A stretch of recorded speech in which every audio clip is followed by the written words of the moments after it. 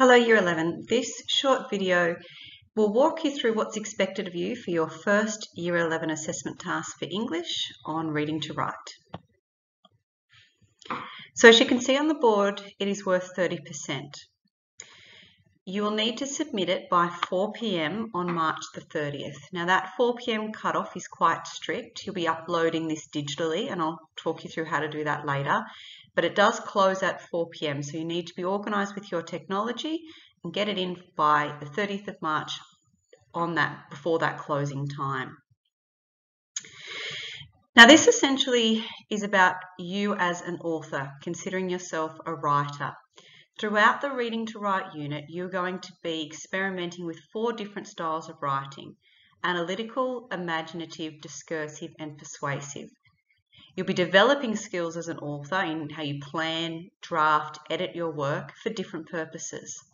Now, come week 10, you are going to submit 2 pieces, 2 out of the above 4, that represent your best writing. Each piece is about 600 words in length. Now, I say about because we accept a 10% leeway, so 10% lower, 10% higher, around that 600 mark.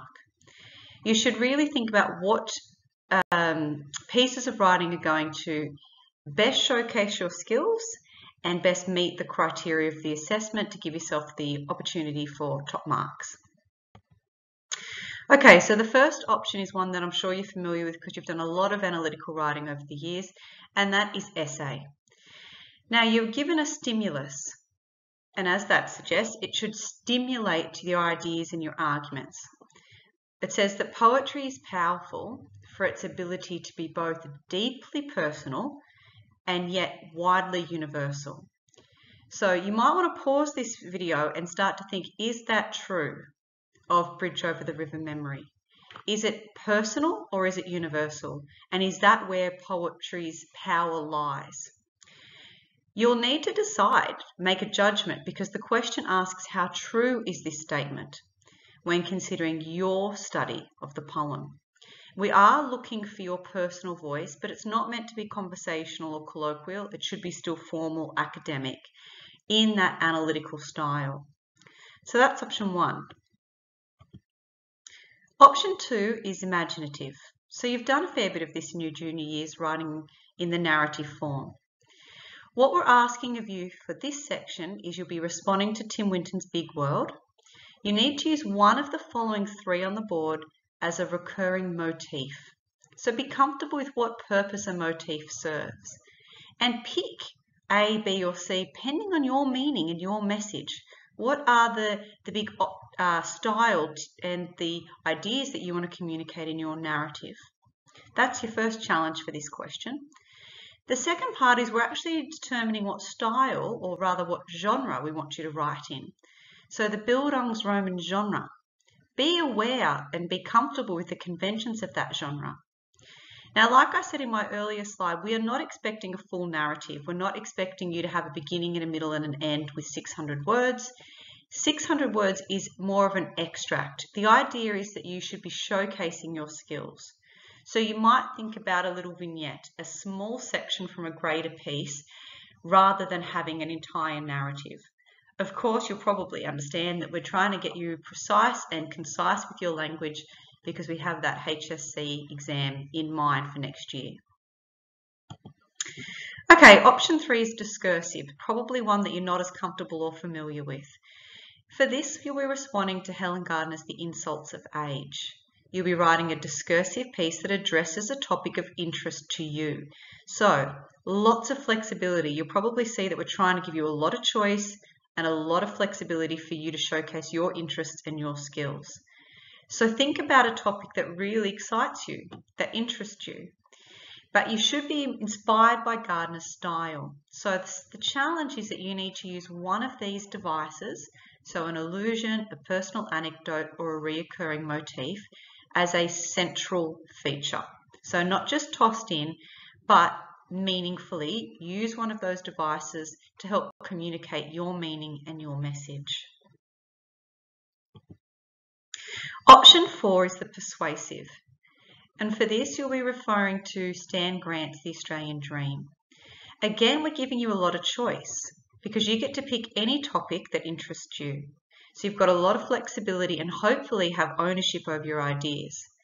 You'll be writing a persuasive piece inspired by Grant's style, where you pick one of these quotes to build into your piece as a recurring motif. Again, we really want you to be thoughtful. It's not that those 4 lines are just tossed in at the beginning and then not addressed again, but a motif helps create unity and cohesion.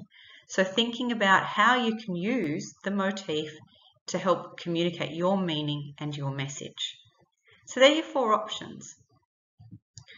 Now, a little bit of administrative information here. We do accept drafts here at Freshie, so your teacher will be able to give you some feedback, but we're limiting it to one of your pieces. So we're trying to encourage you to submit the piece that you think is probably you're finding the most difficult or you want a little bit more support with. Because throughout the unit, like my second slide said, we're going to be doing a lot of experimenting with these styles in class. So you'll be getting feedback along the way, but in terms of submitting something for the criteria of the assessment, your teacher will set how you do that, but it will be due by midnight the 16th of March. It could be via Google Classroom or email or paper copy. That's according to the individual teacher. In a second, you might want to pause this slide to read through the details very carefully about formatting. Just quickly, I want you to be using your NESA number. We'll help you find that. And you'll need to include the word count for both pieces. Also clearly tell me which piece you're doing. Are you doing option A, B, C, D, and even what subcategory? Everything's going to go through Turnitin. We will help you set up a Turnitin account and make sure that you know how to log that as well. Okay, now regardless of what option you choose, we are marking off the same criteria. So whether you're doing an imaginative and discursive and somebody else is doing persuasive analytical, it's the same criteria that's on the board. Let's have a look at the A range. So for us, we're really looking for engaging pieces of writing. So think about that as your primary purpose. You want to get us engaged and entertained. So we're going to be assessing how well you compose an engaging and thoughtful portfolio of writing. The second thing is all about that form and choosing the language correct for that style. So how well can you craft language, really know a range of techniques and pick the best devices to firstly answer the question and also to write in that appropriate form. So the conventions and the style for whether it's discursive or persuasive. And in English, our third outcome is basically the same every assessment task, and that's about your control of language. Is it polished? Is it deliberate? So how well you can effectively control your language for your intended purpose. Now the skills are the same for every box. It's just the descriptors that change. So you'll see that it becomes a competent control of language down to adequate or limited. Okay. So I hope that this has made the first assessment task clearer for you. If you have any questions, please see your classroom teacher or you can come and see me. And it's really important that you are comfortable with NESA rules around submissions. So if you've got any questions about illness misadventure or extensions and things like that, see me well before the due date. And good luck and work hard. Thanks, Year 11.